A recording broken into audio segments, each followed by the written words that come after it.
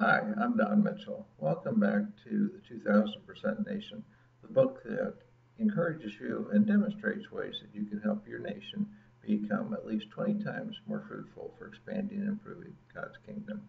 Today we'll be talking about what churches should concentrate on, the subject of chapter 3. Obviously, churches have a huge role to play in any expansion or improvement of God's kingdom.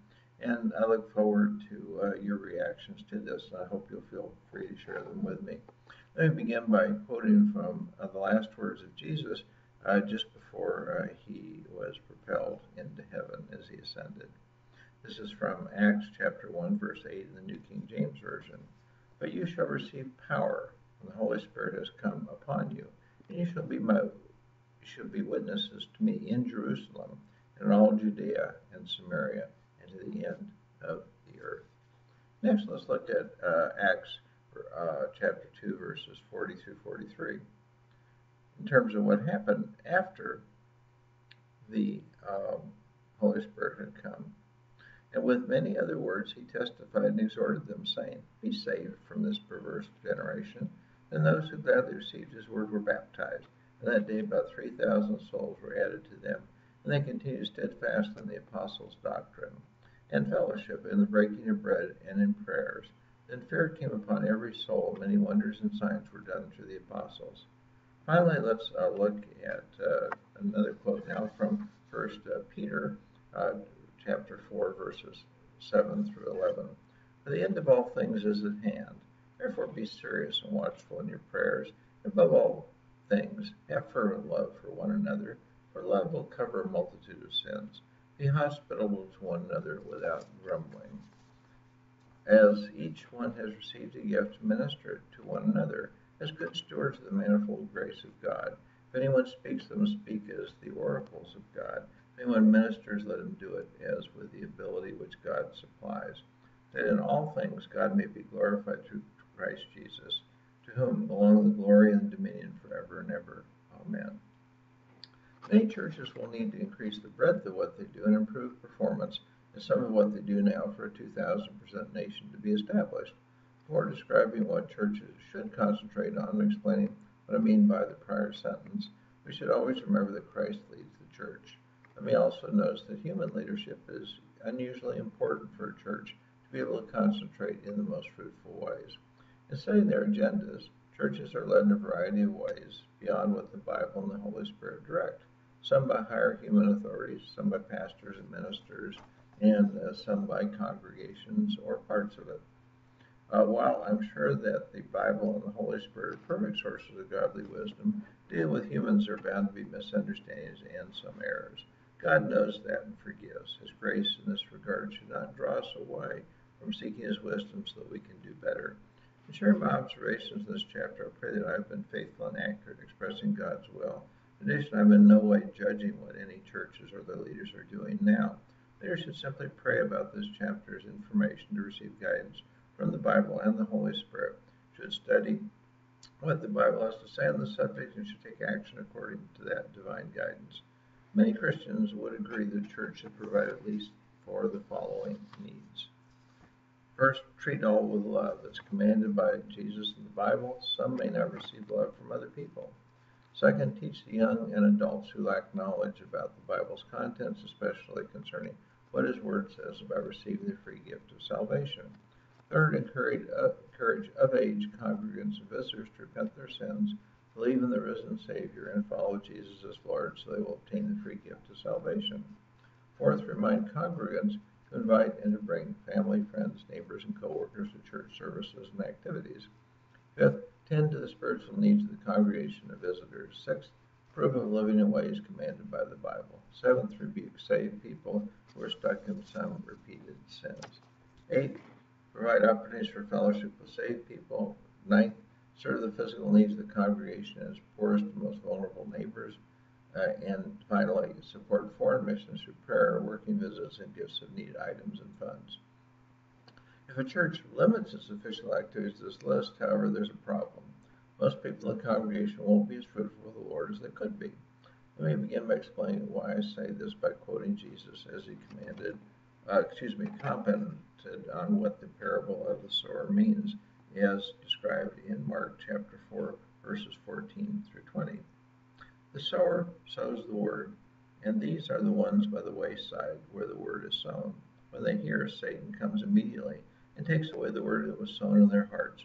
These likewise are the ones sown on stony ground, who, when they hear the word, immediately receive with gladness, and they have no root in themselves, and so endure only for a time. Afterward, when tribulation or persecution arises for the word's sake, immediately they stumble.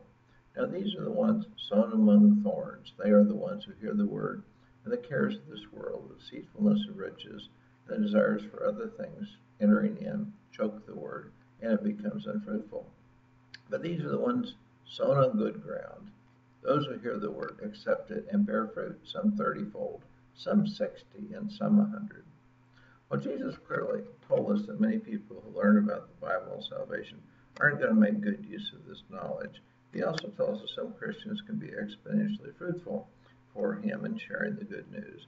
Building on his observation, it seems that churches have substantial opportunities to help people learn the gospel, become saved, fulfill their godly callings, help produce by their efforts exponential increases in his influence. Such potential for extraordinary fruitfulness lies within us all. Churches have marvelous opportunities to focus on increasing fruitfulness.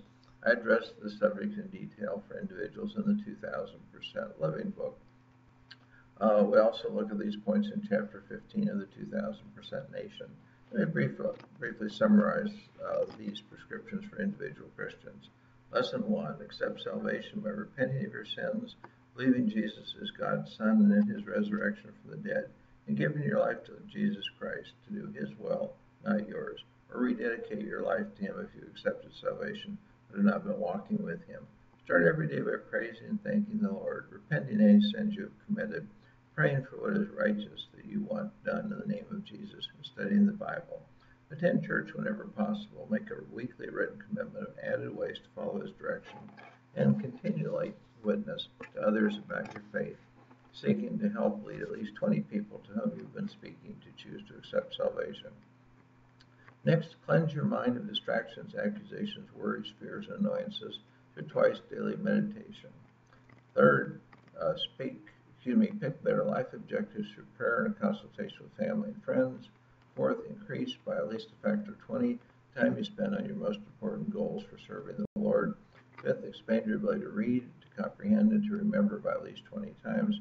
Sixth, select reading materials that will help you identify and understand future best practices, the best ways anyone in the world will do that or any similar activity using natural means in the next 5 years. And the ideal best practices, the best ways anyone can ever hope to do that or any similar activity by using technology will be available in the next 5 years in those areas where you want to gain godly breakthrough results. Seventh, learn how to identify stalls, bad thinking habits, to eliminate and replace stalls with good thinking habits, and to design and implement 2000% solutions, ways of accomplishing these at least 20 times more with the same or less time, money, and effort, to serve others in God's behalf by producing your first one. 8, teach someone else how to identify and eliminate stalls and design and implement 2000% solutions that are attuned to the Holy Spirit.